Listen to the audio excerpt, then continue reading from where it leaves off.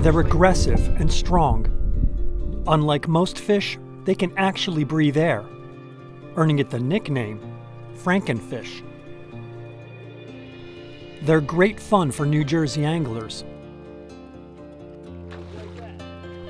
But they're not supposed to be here. This is the northern snakehead. For New Jersey Fish and Wildlife, the snakehead is considered an invasive species, and we regulate it as a potentially dangerous fish.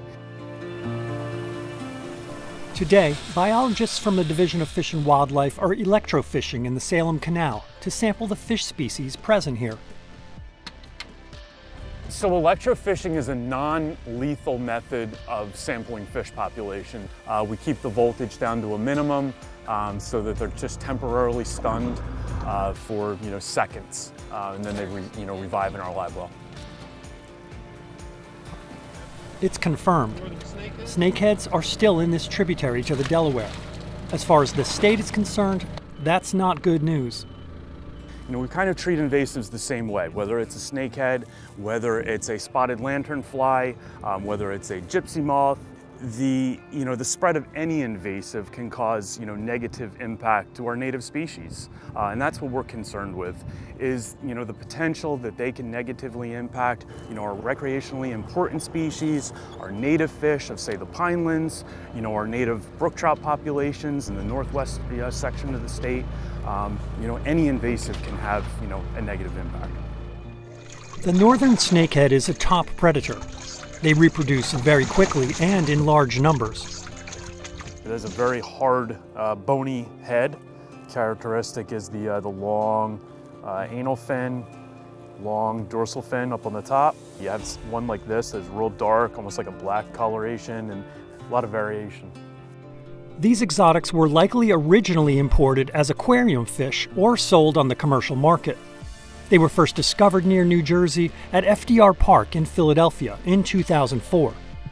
They would make their way into the Schuylkill River, which drains into the Delaware River. And of course, once in the Delaware, they were free to migrate. It's believed that snakeheads, first found in New Jersey in 2008, are now established in Delaware tributaries as far north as the New York border, all the way south to Alloway Creek. That's well more than a 100-mile stretch of the Delaware. So, with snakeheads so well established, the question is, what's being done? The official stance from Fish and Wildlife is they must be killed. It's an actual rule, but impossible to enforce. It's against the law. It's part of our regulation that you cannot release the fish back to the water. So because you cannot release it back to the water alive, that is a directive that they have to be killed. I mean, we're told to kill them if we catch them, but I could tell you for a fact that that is not happening. And that's the tricky part. You see, some anglers hate them. I can't stand them. I wish they were just gone. But it appears that many more love them. For New Jersey, it's like a new game fish. Like, I consider it a game fish. It's just an awesome fish to fish for. To tell someone that they have to kill something is just preposterous, in my opinion. And that's part of the conflict that the state has to deal with. They're a fast-growing fish, they grow large.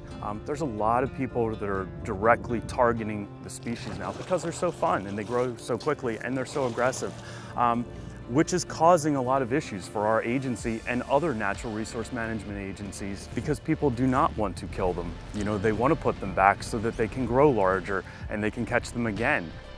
So really, all the biologists can do is continue to educate anglers and monitor the spread of this invasive. But it's probably fair to think they might be here to stay. Some of these impacts, we may not see and anglers may not see 4, 5, 10 years, but in the long term, the 10, 15, 20, 25 years down the road, that's what we're monitoring for. At some point, I honestly believe that kill tag is going to be removed off them. I think for the future, these snakeheads are here to stay. I think we're stuck with them at this point. We do some regular monitoring, removal, as we move forward.